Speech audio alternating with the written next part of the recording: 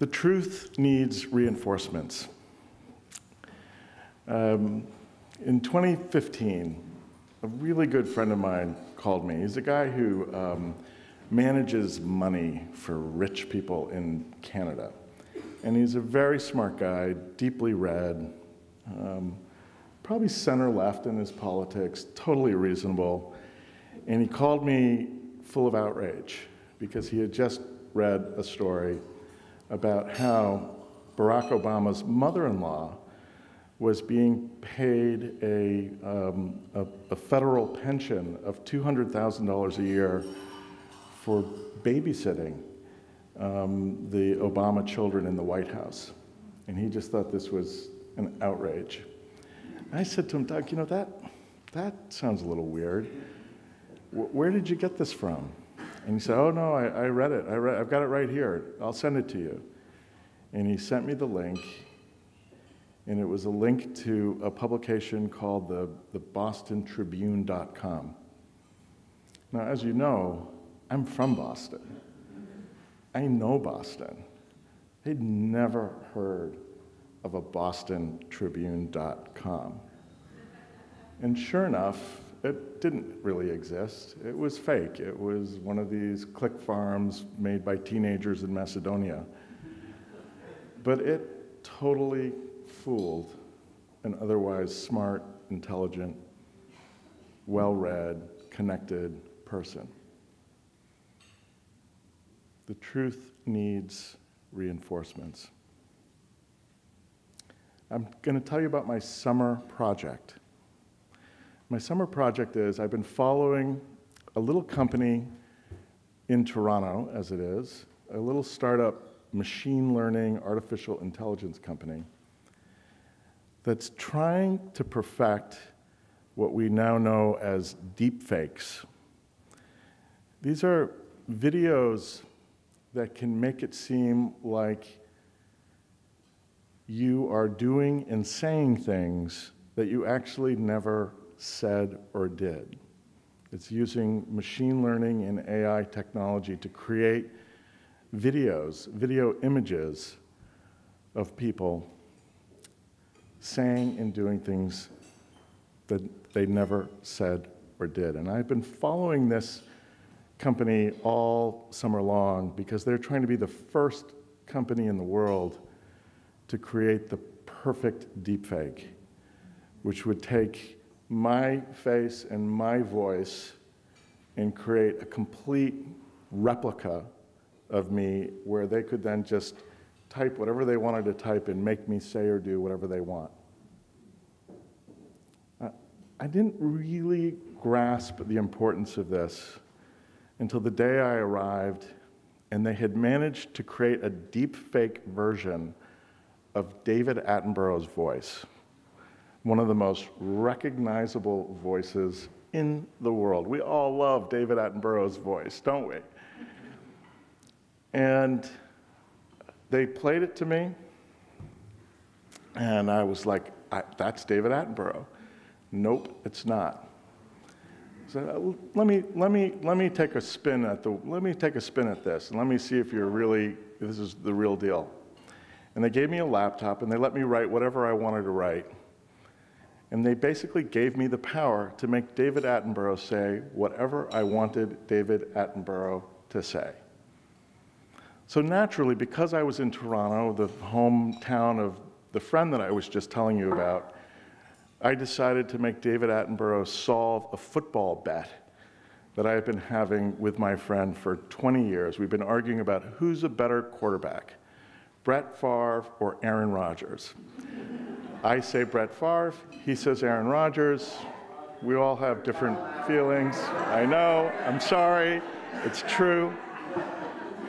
But there I am having David Attenborough say the following sentence. In nature, there are lions and there are pussycats. Brett Favre is a lion. Aaron Rodgers is a pussycat. And it's kind of a crazy thing to have the power to make one of the world's most famous voices say whatever you want that person to say and because I'm in a room of public policy wonks, think about what that could do to our political discourse.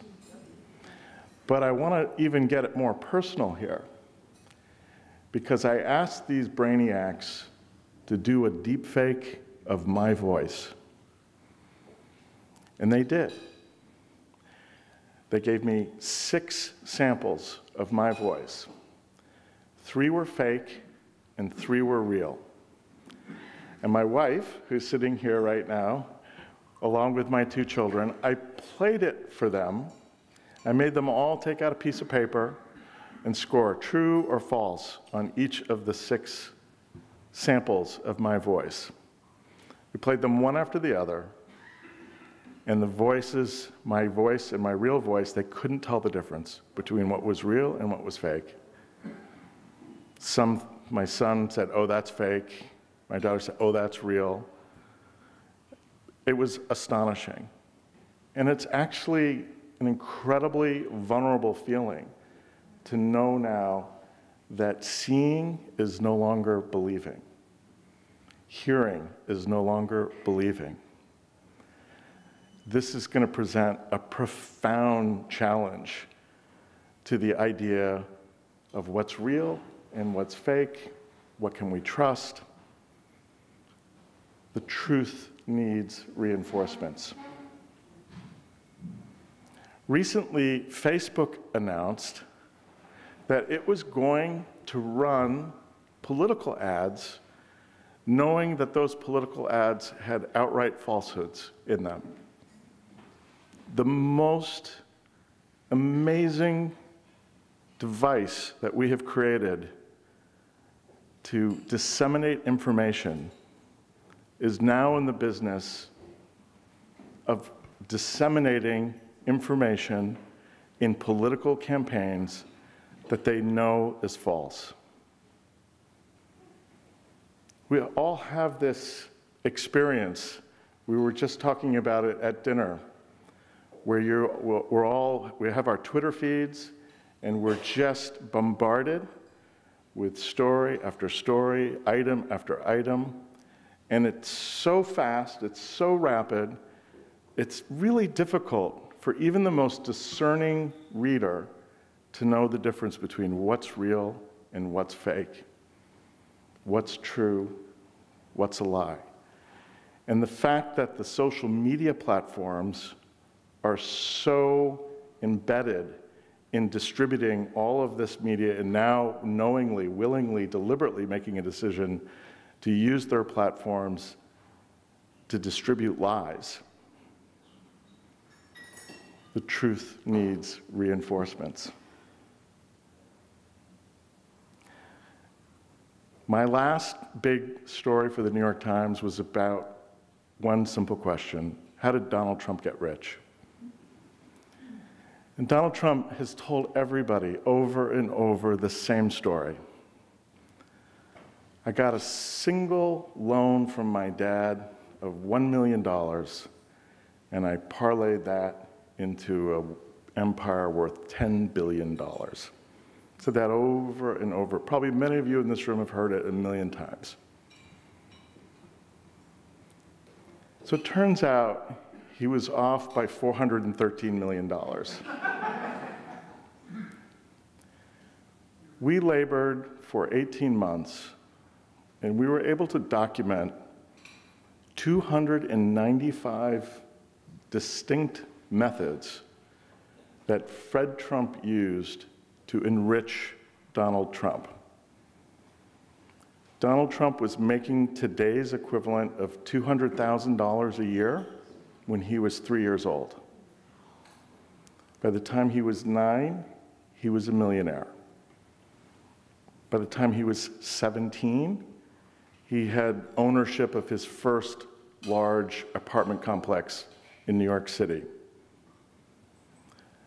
Fred Trump paid his son to be his apartment manager, to be his landlord, to be his banker, to be his consultant, to be his stockbroker.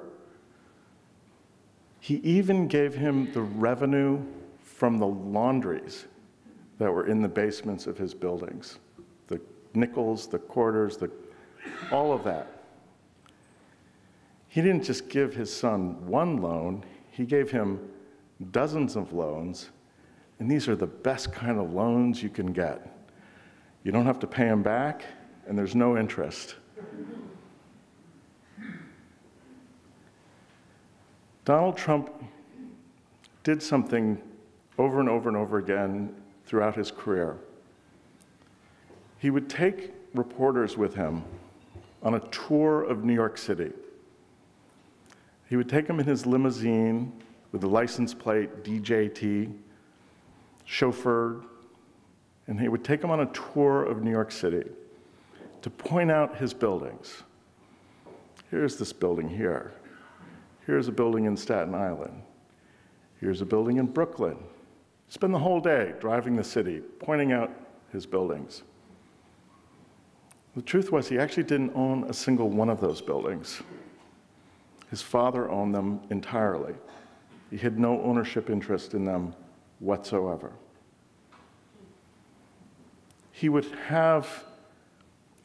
actually pose as his own spokesperson and adopt an alias and call the reporters who were making the rich list of wealthiest Americans. And he would call up these reporters, who were usually younger reporters who were tasked with this project of making the 100 wealthiest Americans, or whatever it was, 500 richest Americans. And he would call them up and he'd say, I'm here, I'm calling on behalf of Donald Trump. You have him way too low on the list. He really is much higher. He should be much, much higher. Here are the assets that you have failed to count. And the reporters didn't even really compute the notion that someone could take them on a tour and point out building after building after building and simply lie. They couldn't compute the fact that actually, if you looked closely enough, the car was purchased by his father. The limousine driver was paid by his father. But none of that seeped in to the early coverage of Donald Trump. When we were working on this project, we had a whiteboard in our conference room where we would scribble down thoughts, observations, questions. And one day I went to the board and I wrote across the top what I thought actually should be the headline of our story: the correction. The correction. The truth desperately needs reinforcements. After the Deepwater Horizon oil rig blew up in the Gulf of Mexico, I went down to cover the Coast Guard hearings where they were trying to figure out what went wrong. And it was in a hotel conference room, probably 3 times the size of this room. And there was a little section in the corner, kind of over here, where they had room for the reporters who were covering this hearing. Now this, as you all know, was a monumentally large story that had huge implications to communities all along the Gulf Coast and in. What really stunned me the first time I walked into the conference room was that there were only 4 or 5 reporters there. The rest of the room, whole rows, filled with public relations people who worked for BP and Halliburton and the company that made the blowout preventer, the company that made the cement that went into the well, the company that made the boats that took the cement that went in the well. There was dozens and dozens and dozens of PR people. And every time I would walk out of the conference room, they would attack me like piranhas. They would just swarm me. And it'd be like, the Halliburton would be like, it's all Transocean's fault. Transocean's, it's all BP's fault. We got to pull you aside here and give you the documents that are going to prove that it's actually the cement guy's fault. And it was this incredible mismatch that really reflects something quite deep and profound about what's happened in journalism over the last 20 years. And that is the muscle of truth-seeking, the muscle of reporting, has been decimated, has been laid waste by the economic problems of the industry that we're all so familiar with. Tens of thousands of reporters have been laid off from small, medium, and large news organizations. And it's been happening, and there's still no end really in sight. But at the same time as the muscle of truth-seeking has been weakened, the muscle of spin is on steroids. Schools, journalism schools, are increasingly turning to teaching marketing classes. They're teaching public relations classes. They're teaching strategic communications because that's where the jobs are. There's been this steady erosion of just the simple idea of teaching pure journalism. The school that I went to, Northwestern, it used to be the Medill School of Journalism. Now it's the Medill School of Journalism and Integrated Marketing.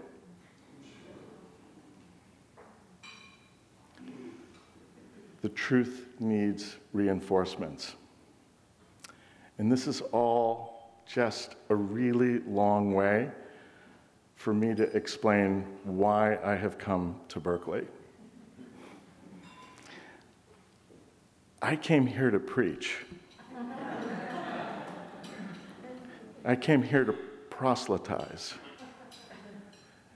I came here to proselytize my religion, the religion of investigative reporting, to teach students about my saints, St. Robert Caro, St. Catherine Boo, St. Ida Tarbell. I came here to preach. I came here to find recruits for truth. And luckily, when I came here, I found the most amazing partner in proselytizing, and that is Professor Geeta Anand, who is sitting right down here. Please, Geeta, please stand.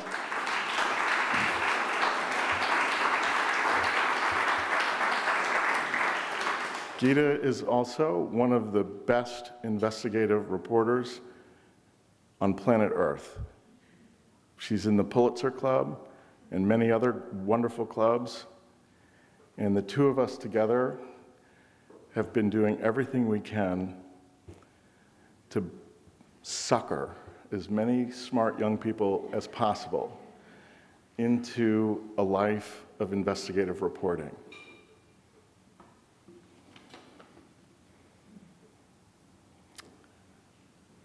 What we're trying to do is we're trying to teach these incredibly smart, passionate, ambitious, sometimes angry young people everything we possibly can about what it takes to do great investigative reporting, what it takes, what goes into it. Because as all of you philosophy majors know, the truth is hard. The truth is a really squiggly little beast. And putting your hands on it, defining it, describing it, telling stories about it, takes a profound commitment, an intellectual commitment, a commitment of curiosity, a commitment of being relentless about questioning your own assumptions, about reporting against your own sources, reporting against your own hypothesis, a deep commitment to embracing gray, to embracing nuance, to being not just satisfied to get the facts right, but being absolutely, utterly determined to also get the context correct. It's brutally hard work. And what we're trying to do is we're trying to pull as many young people as possible into taking up the torch of investigative reporting, because the contest, I think, that we're in truly is a contest between a world of truth, a world of verifiable fact, a world where 1 + 1 = 2, and a kingdom of lies, where 1 + 1 = whatever the people in power want it to add up to, where the people who are doing their level best to seek truth, to speak truth, are labeled as traitors, as enemies of the people, where people who ought to know better, political leaders, business leaders, they speak nonsense. It's so difficult to excavate truth from underneath a mountain of lies. John Carreyrou spent months and months and months of dogged reporting, aided by very courageous whistleblowers, to dig beneath the mountain of lies and to expose the incredible fraud at the heart of a Silicon Valley darling, Theranos. This isn't just about politics. There's a rot that is creeping deeper into our society. Harvey Weinstein, he caged the truth behind a mountain of non-disclosure agreements, aided and abetted by some of the best lawyers that money can buy, and some of the best spinmeisters money can buy.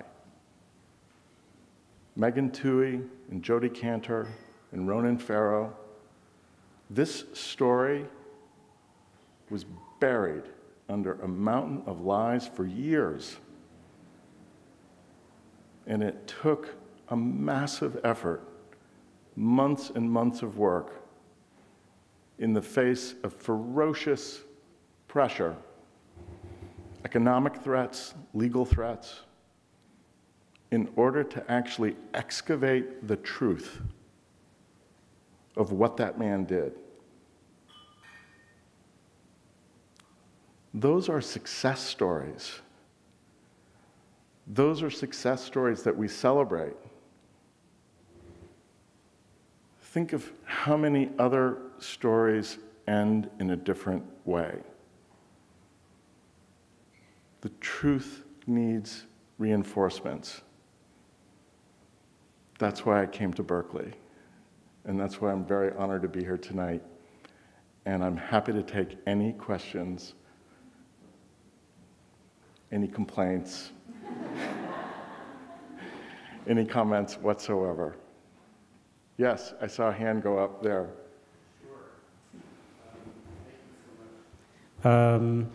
I'm wondering how,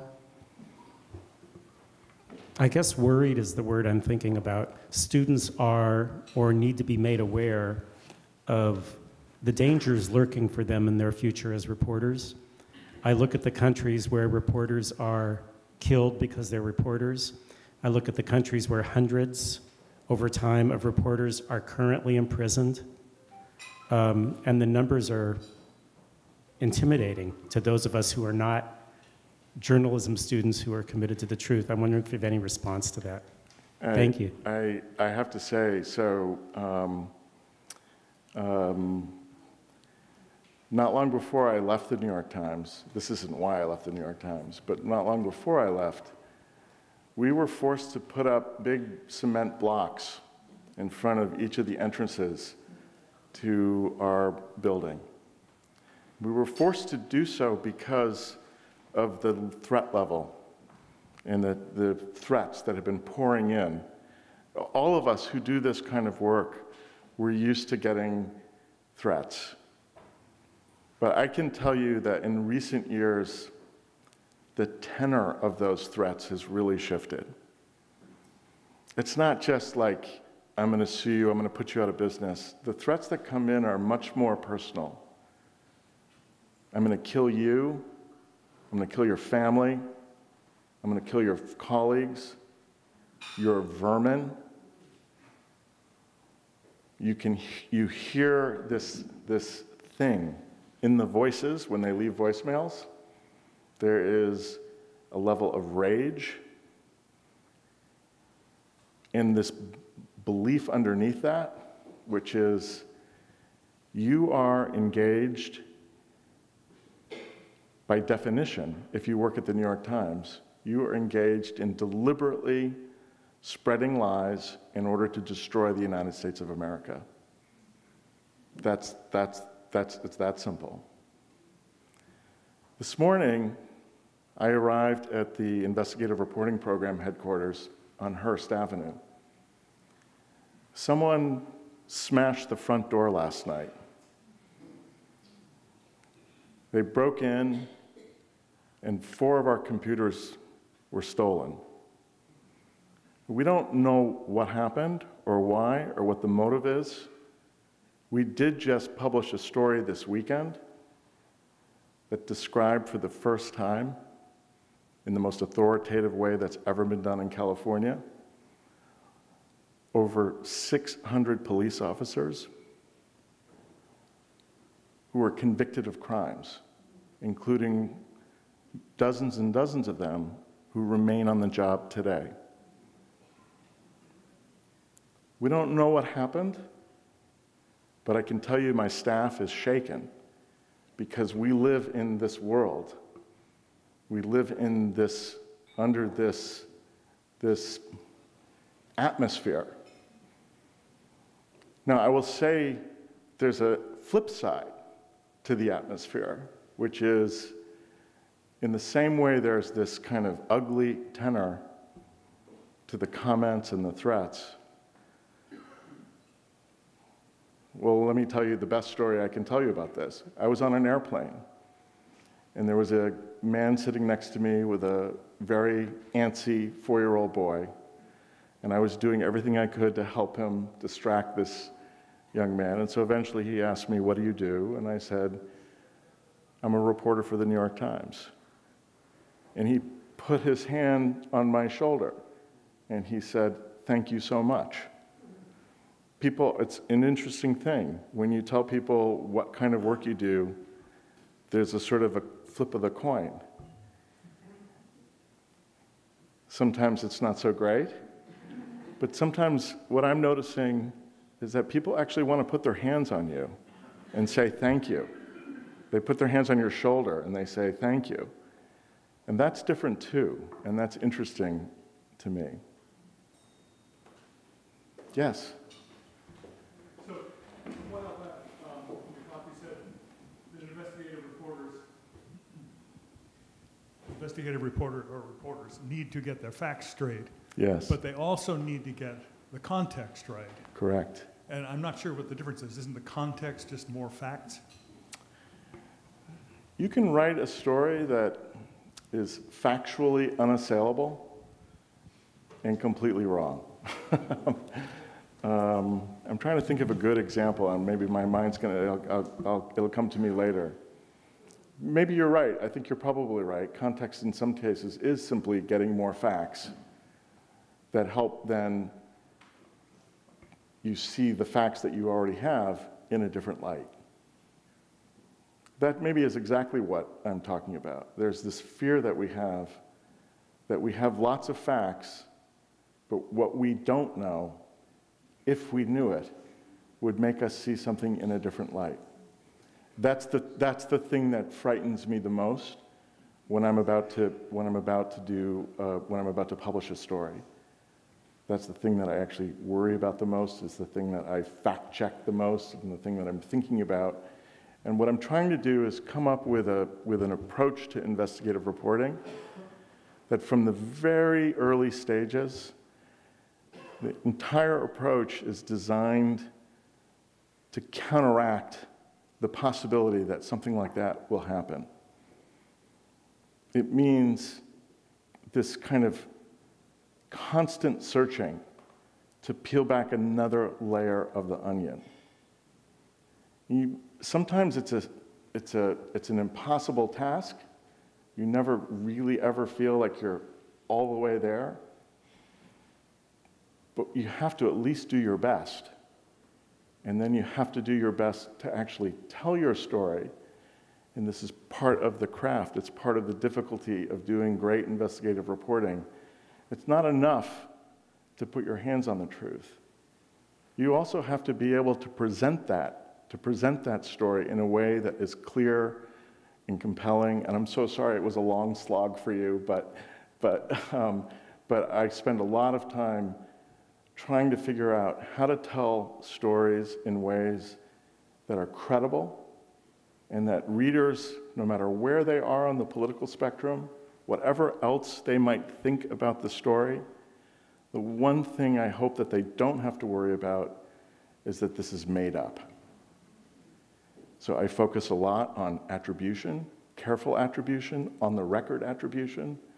I focus a lot on making as much of our homework available to the reader, so linking to original source documents underneath. I focus a lot on writing stories in ways where you're avoiding the wiggle words, the manys, the sums, the abouts, and instead I try to write with precision, a kind of precision that can allow someone to contest and say, no, that fact is wrong. I focus a lot on, people often ask me this question, you spend so much time on these stories, don't you worry that there's a whole segment of the population that won't even read the first sentence? They will dismiss it out of hand. What do you do about them? And what I actually do is I do everything humanly possible to try to reach every single one of them. I'm not going to give up. I'm not going to just write them off. I'm going to take that as a challenge to become a better investigative storyteller, and I'm going to take it as a challenge to do my work in a way that shows exactly how I know what I know, exactly how I'm saying what I'm saying, and backs it up with on-the-record facts, sources, documents. I'm not going to give up. Yeah. Sorry. There was an article today in the New York Times about your alma mater, actually. Yes. The headline was "News or Trauma Porn." What is the threat for those who didn't read the story? It was basically students objecting to what we consider traditional investigative reporting, not wanting to be photographed, not being quoted, not being, asked to interview. What kind of threat does that present to investigative reporting? Well, forget investigative reporting. Let's just say all reporting, okay? That was a really disturbing situation and deeply troubling to every journalist that I know. Basically what happened, for those of you who don't know the story, at least as I understand it, and I haven't studied it in depth, so if I get something wrong, take that, it's because I'm just speaking based on what little I've read so far. But what I do understand is that there was a protest. Jeff Sessions was coming to give a speech at Northwestern University, and a group of students wanted to protest him coming to give that speech. And the Daily Northwestern covered not just the speech, but they also covered the protest outside of the speech. And as part of that coverage, they took photographs of the protesters who were protesting in a public space this particular speech. But that basic reporting act of taking pictures of a public protest enraged a number of the students who were involved in the protest. And what further enraged them was that the Daily Northwestern, seeking to get comment, did the basic reporting step of trying to figure out who some of these students were, searching social media and other publicly available sites in order to identify them and call them up and ask them why they were there protesting. This is reporting 101. And yet, a number of students, a significant number of students, were so outraged at this simple act of reporting that they began heaping abuse on the editors of the newspaper, saying that you were traumatizing them by putting their picture in the paper, by calling them up, you were invading their privacy.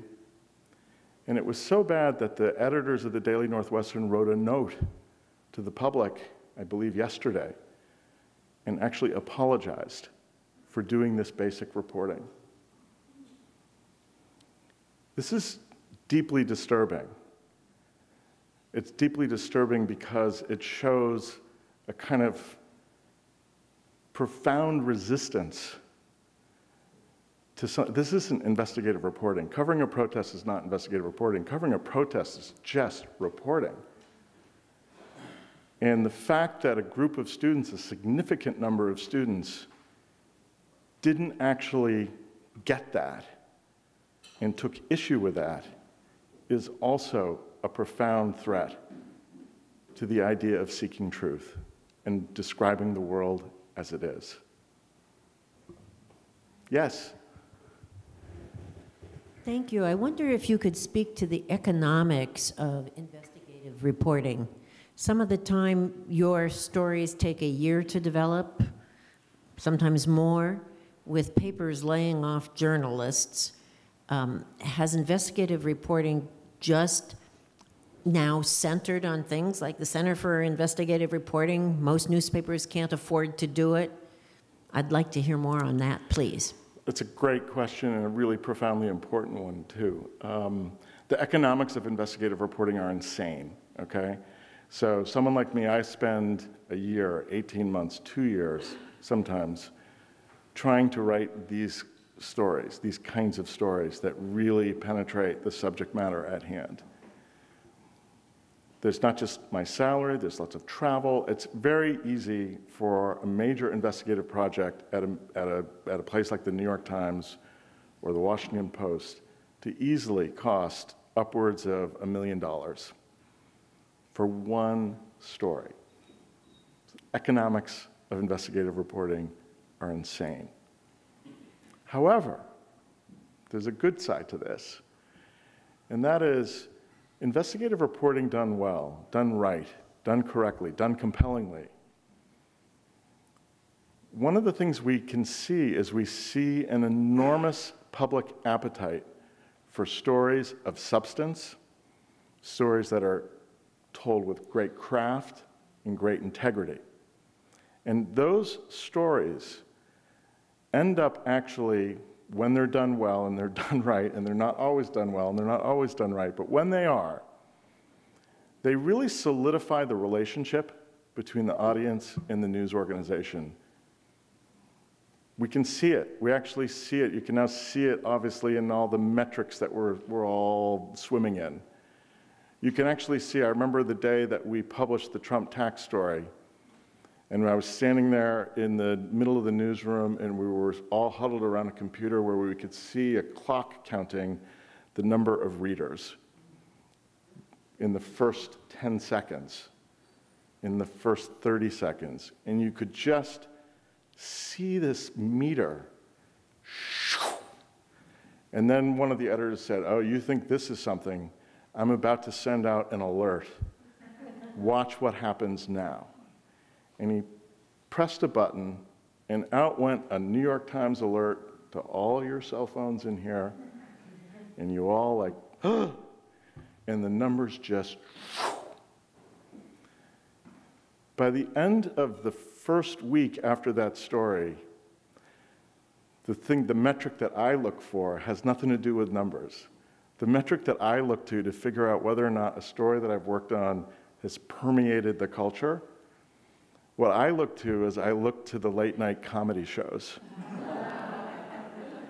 And by the end of the week, every single late night comedy show had done a hilarious bit on this particular show. And of course, it always culminates with Saturday Night Live.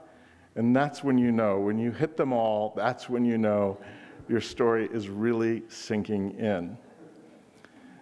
But the economics of investigative reporting has required new models for financing investigative reporting.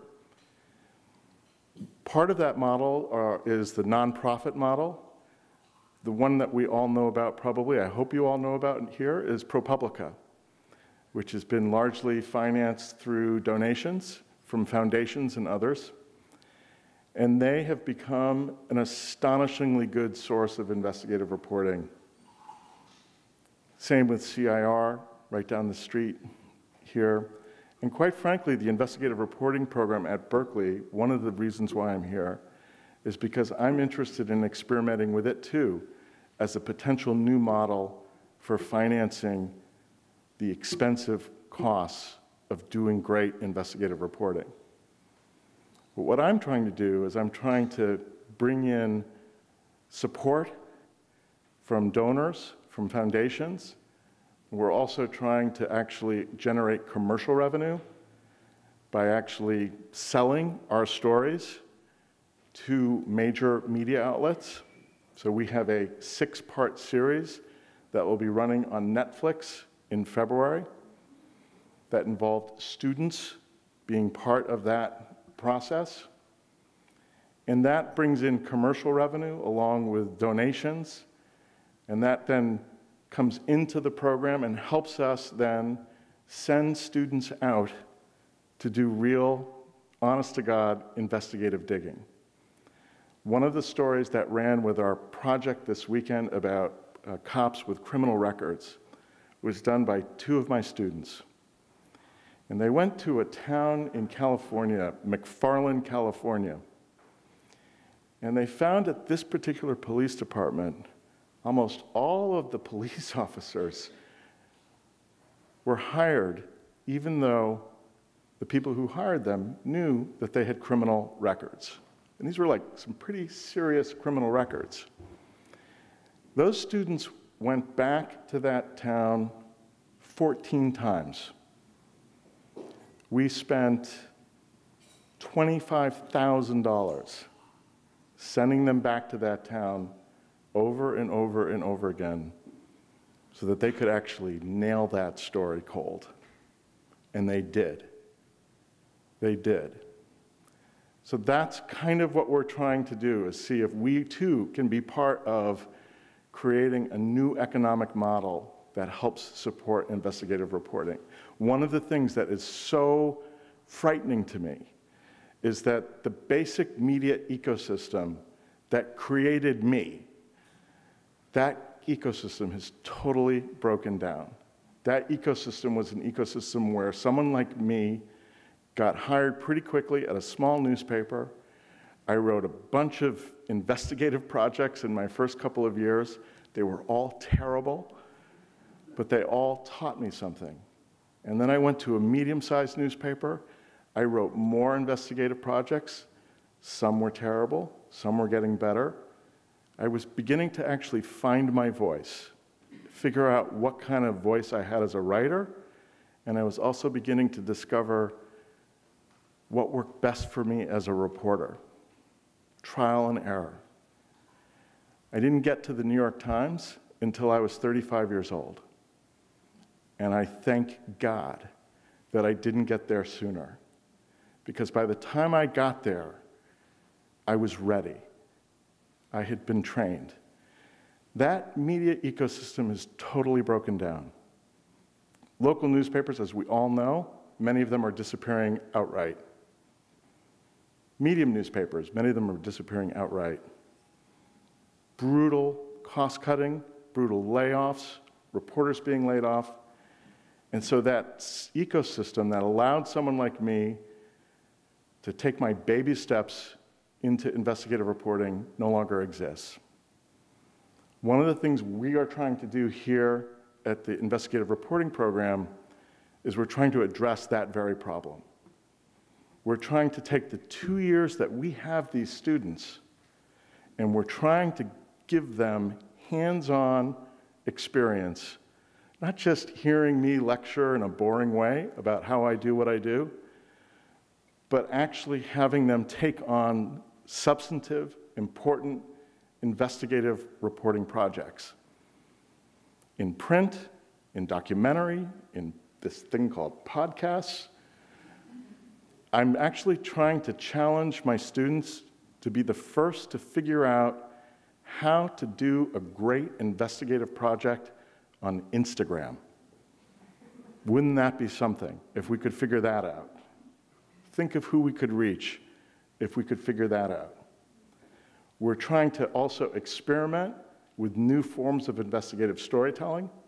We're trying to experiment with data and data analytics, data science.